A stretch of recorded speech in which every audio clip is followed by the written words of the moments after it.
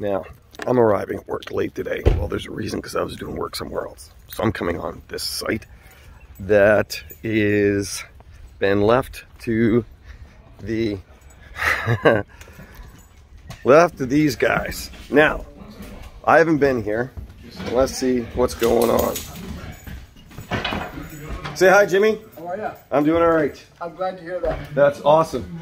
Say hi, Mohammed. Good. How are you? I'm doing good. Thank you. Thank you. There, see, they're doing work. Now, this may be, I'll have to warn Willie, because if I walk upstairs and Willie's up there and he's not prepared, you never know what you're gonna hear. So, Willie. New Brunswick, let's get our hashtag Where are ya? With all of us working together, we can get back to all the important people and activities in our life. As long as at least 70 I don't know where Will is. eligible New Brunswickers have received their first Oh, so Will's a bad example. Either that or he's in a closet. I have no idea. Anyways, so I had this job. Wow, it's loud in here. So I have this job that's getting done. And that's usually what I come into. A whole lot of noise. And I hear Will coughing somewhere. But all that mud and taping up there, Will's done that. Now, here's the thing. They've been here for over 2 hours. Do you know what they're doing? They're doing the work that I told them to do. I said, this is what I want you guys to do. And when I come, I'll see where we're at. And so I came and I took a look and saw where we're at. And guess what? They're doing their jobs. You know, they knew I was coming.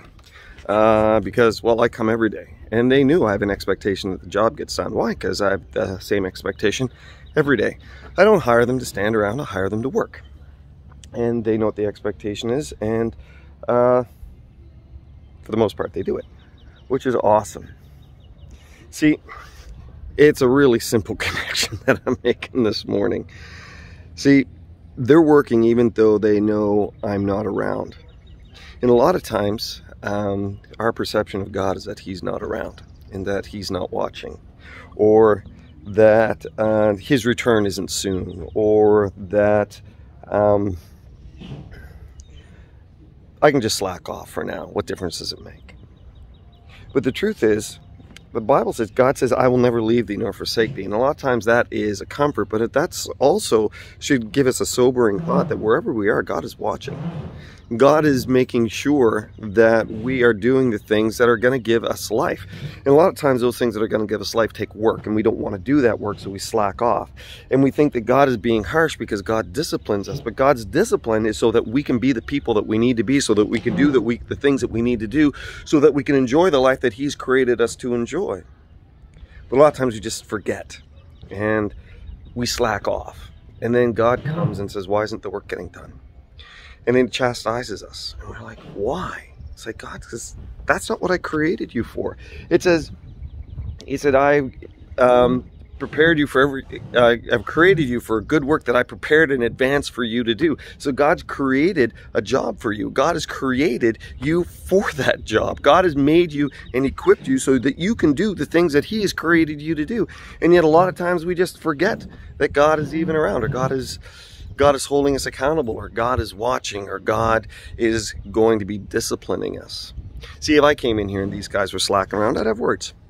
If I came in and nothing was getting done, I'd say I'd have a problem. And if that was on a regular basis, somebody would probably get fired. And it's happened before. These guys are doing their job. Why? Because they're disciplined. Because they know what the stakes are. They know that they can do the things that I've asked them to do, and they're just doing it. They're a good example of what a Christian should be. They're good guys. Now I got to go find Will and give him a hard time. Not that he hasn't done any work, but I'm going to give him a hard time anyway, because, well, that's what I do. Okay, have a great day.